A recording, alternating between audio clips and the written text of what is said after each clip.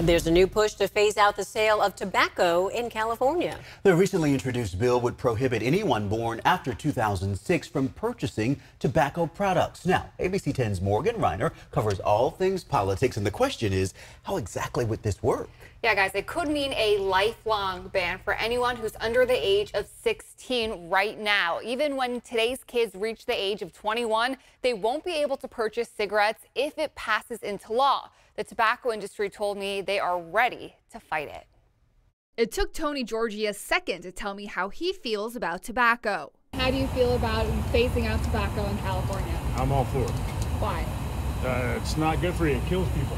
He supports Assemblymember Damon Connolly's attempt to phase it out with a bill that says anyone born after January 1st, 2007 can't buy tobacco products in California. It definitely is very expensive. People started getting dependent on it, and it's crazy to think people are really ruining their lives. Nahel Naraya sees the impact tobacco has over family members and supports the idea too. It messes with their head. They have mental health issues.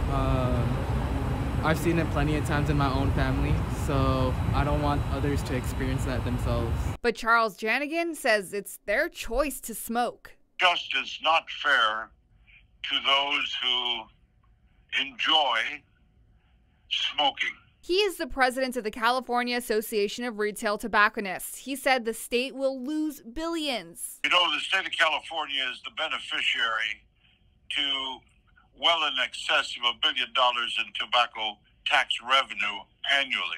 And so will small business owners. There's approximately 20,000 retailers in the state of California who sell tobacco products.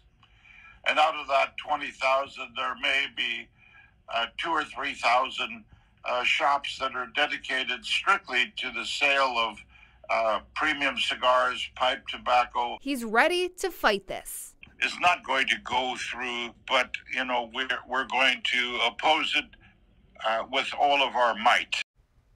Now, this bill will not criminalize anyone in that age category if they have a tobacco product. This will penalize stores for selling it.